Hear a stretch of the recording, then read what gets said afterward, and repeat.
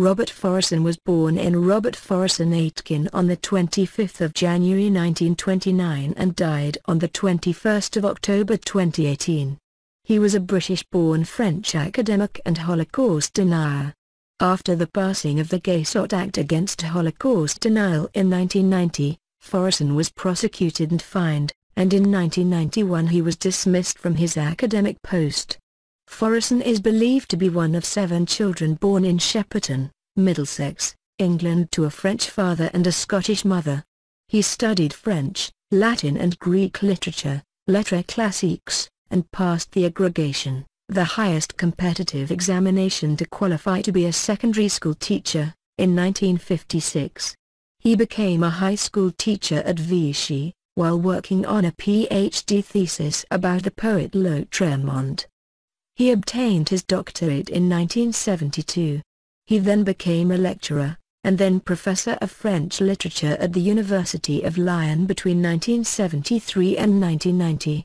In Vichy, as a young teacher, he gained attention when he published an interpretation of Rimbaud's sonnet Des Voiles, Fr., as an erotic text.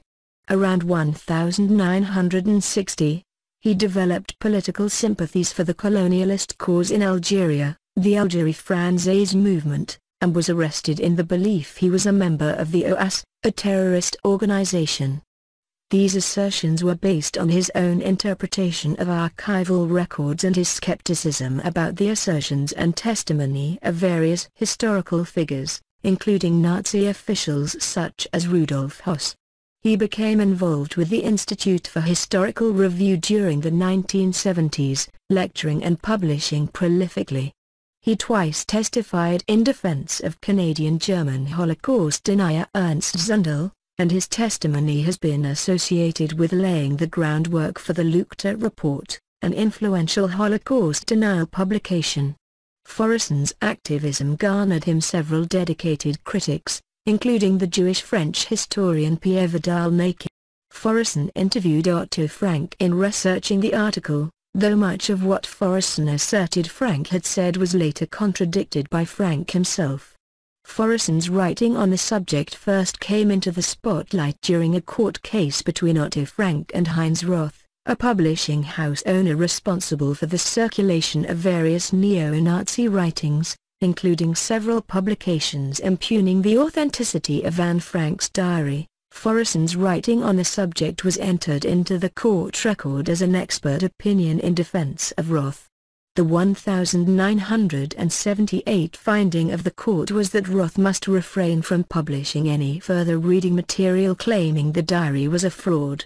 Iranian President Mahmoud Ahmadinejad granted Faurisson an award for courage in Tehran, Iran on the 2nd of February 2012.